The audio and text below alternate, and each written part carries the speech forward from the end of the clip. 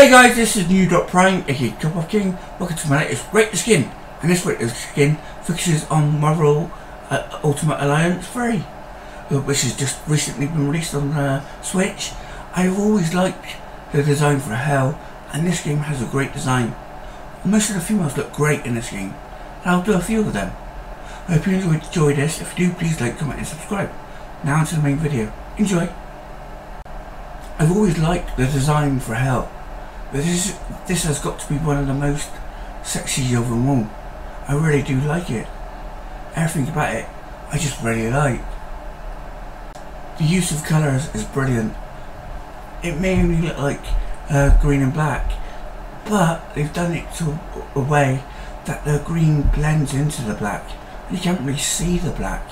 It all looks like one colour or two colours, but there's many colours there. Different shades of green and black, and it's done really well. I also like the angularness of those shoulder pads, how they work with the horns. It's hard to see the black in the horns the way it's been designed, but the old horns are still as big as they've always been. I really just love the expression. Those lips are well defined and well drawn.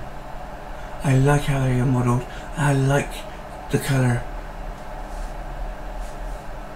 I like the shoulder pads.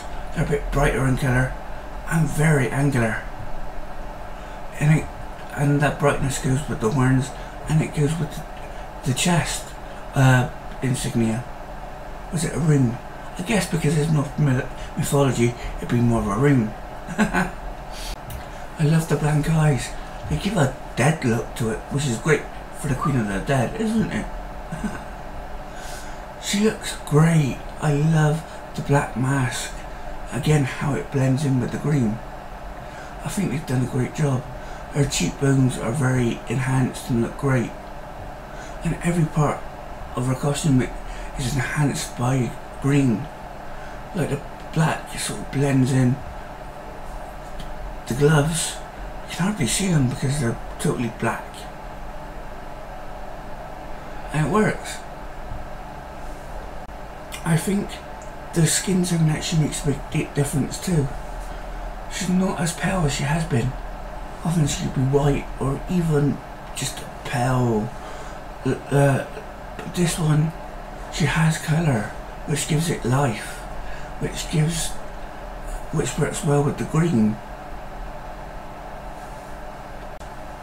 The animation of the character does a big deal to make her look sexy. The way she moves, her body language is perfect, and they've done a great job. I really do like this design. It's super effective. For that reason, I've got to give it a 10. I really do like this skin.